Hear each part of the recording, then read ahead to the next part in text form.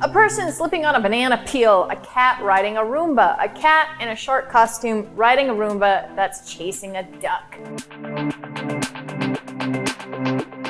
These are universally funny things that say something about the absurdity of life. But what does it say when someone laughs at a badly parked car or a barking dog? Researchers at University College London found that laughing at not so funny situations or even tragic ones could be a sign of a subset of dementia called frontotemporal dementia, or FTD. This type of dementia is often found in people 55 and under, and unlike in Alzheimer's, pervasive faults in memory are not an early indicator of FTD. Instead, a skewed sense of humor could be a red flag. Researchers questioned friends and family of 48 patients with dementia, all of whom knew the patients for at least 15 years and before the condition took root. The questionnaires revealed that many of the friends and family noted changes in a key personality marker, a significant shift in a sense of humor. There were anecdotes of patients laughing at natural disasters and poorly parked cars. In one scenario, when a patient scalded herself, instead of screaming in pain, she began to laugh. The researchers also noticed that for FTD patients, absurdist and satirical humor like Monty Python didn't do it for them. Compared to healthy people of a similar age, FTD patients were far more likely to chuckle at slapstick